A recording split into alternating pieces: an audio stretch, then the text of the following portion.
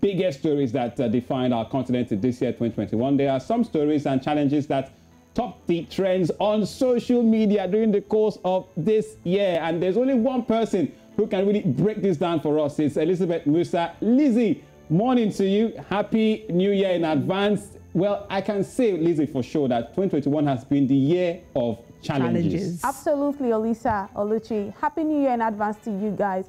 So one of the biggest trends, which of course took the continent by storm, if I may say so myself, was Twitter's movement to Ghana.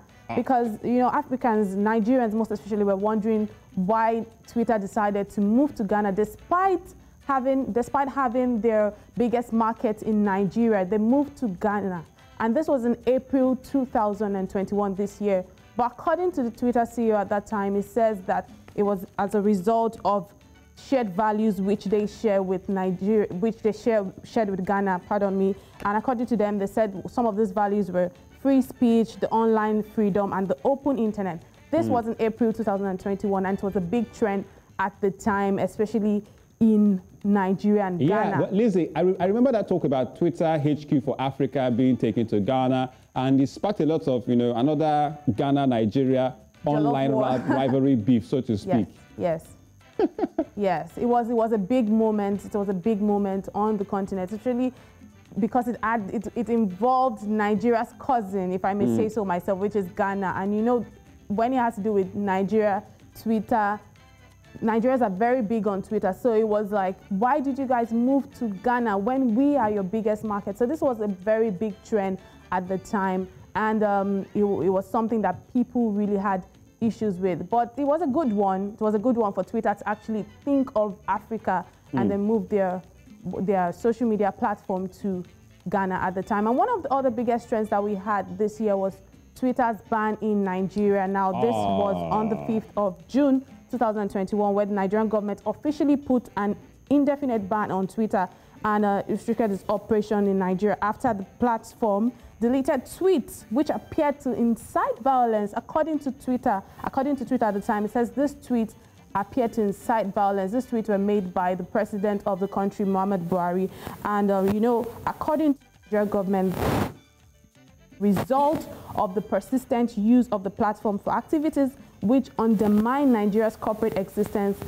But as of today, it's interesting to know that Twitter is still banned, although Twitter users are still finding a way around using Twitter, but it's still banned in Nigeria at the moment. This was a very big trend because we know that Twitter is one platform that loads and loads of Nigerians use. You know, Facebook, Instagram, Twitter, these are platforms that loads of Nigerians use. So when this ban came, it was a big one. It was a big trend at the time. Olisa, Oluchi, you want to say something? Yeah, we're still reeling from the Twitter ban in Nigeria because I'm sure the federal government, like Mohammed, has been one man. Clearly, the Minister of Information and Culture, yeah, he's clearly made the headlines, at news. the forefront of it all. I'm telling you, in terms of the conversations with Twitter, that they're having three-way discussions. There's Jack Dorsey on one hand, there's the federal government on one hand. There's also Nigerians on the other hand, you know, about this Twitter ban, but it's still on. But people are still accessing Twitter via VPN. VPN became one of the biggest, you know, things in Nigeria in 2021 still. Yeah, it did. Yes, Twitter users are still accessing Twitter via the use of VPN, but it's officially still banned in the country. Now, one of the biggest trends that we also noted this year was Facebook's shutdown in October. This was a very big moment for users of the platform because we know Facebook is linked to Instagram, it's linked to WhatsApp. It was a defining moment, and it shook the core of Africans, if I do say so myself. It affected business, it affected investment, and this shutdown was just for 6 hours. But despite the fact that it was just for 6 hours, it caused lots of havoc. Just for that moment, it was banned because at a point people thought it was an apocalypse. I mean, Oluchi, Olisa, I remember that at that time when we reported this, you said you thought it was an apocalypse because it was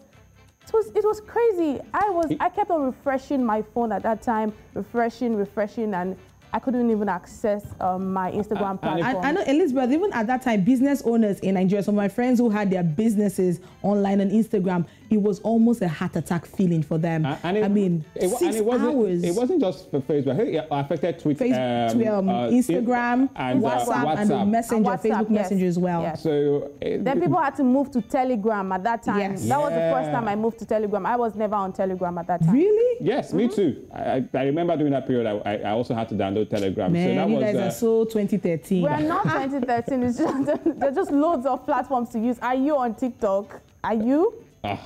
Yeah, as you mentioned TikTok, Liz, that also brings to mind that it looks like TikTok is the biggest social media platform for 2021, right? Would you agree? For the Generation Z people. Generation Most especially Z. for the Gen Z, you know, Gen Z fellows, it's a big one. And the truth is, when these platforms come, you have to just move with the times. Even if you're not a Gen Z person, if you're a millennial, if you're, of course, an older person, you have to move with the times. And we have loads of people joining this platform because for TikTok, when you're on TikTok, it gives you opportunity to grow. You easily grow on those platforms, and it also affects your other platforms, you know, at the same time. So if you're on TikTok and you have your followers growing and you are a content creator, it also helps your Instagram account. So you see many older people using this platform, and that's why this year we've had loads of challenges trending on these platforms, moving over to Instagram, moving over to Twitter at the same time.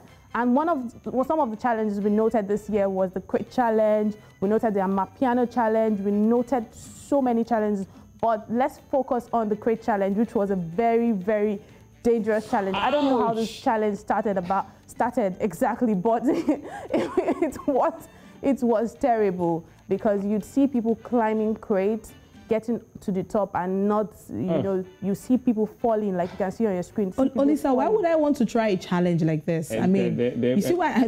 Trust me, there were lots of bizarre challenges we saw this year. I think we're going to look at the challenges much later.